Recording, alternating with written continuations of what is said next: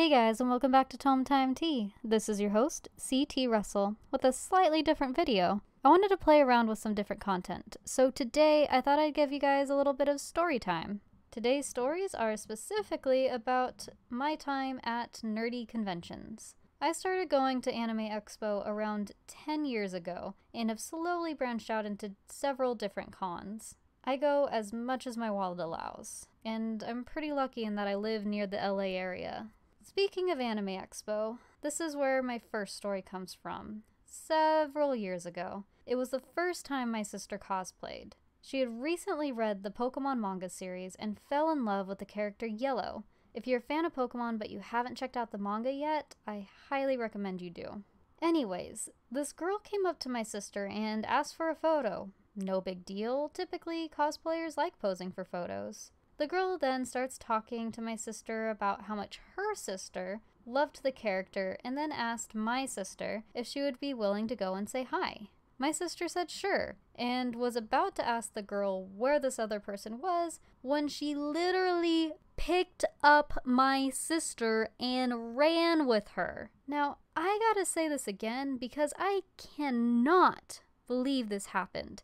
She picked up my sister and ran. My sister was in such a state of shock, she didn't fight back. She was like a deer in the headlights. And I mean, come on, seriously, people. No. Why? Why?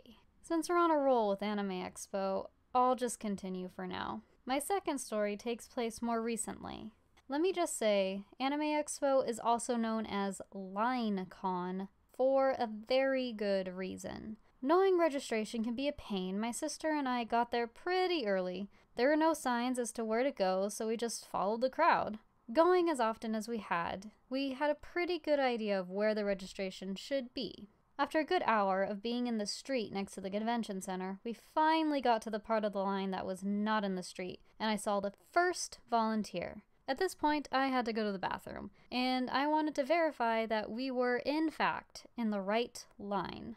So still in line, I asked the man if I am in the right place. He immediately starts yelling at me, saying that if I hadn't seen a volunteer yet, then I must have cut in front of all these people, and I had to go to the back of the line. As it stood, I knew we were probably at least 2 hours from getting into the convention center alone, so I tried to explain that there were no volunteers, but he wasn't listening, and I'm almost in tears.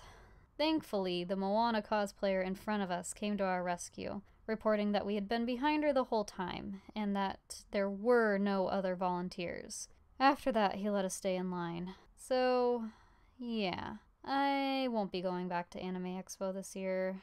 It did take us a total of 3 hours to get our badges, which wasn't the worst I heard of.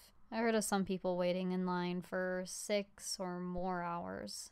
It's just crazy. AX isn't the only con with line issues. When we were trying to get into a panel for Voltron at WonderCon, I asked one of the volunteers where it started. I was directed to a room and was told to just stand anywhere. I tried to stand in somewhat of a line, but no one was directed into a line.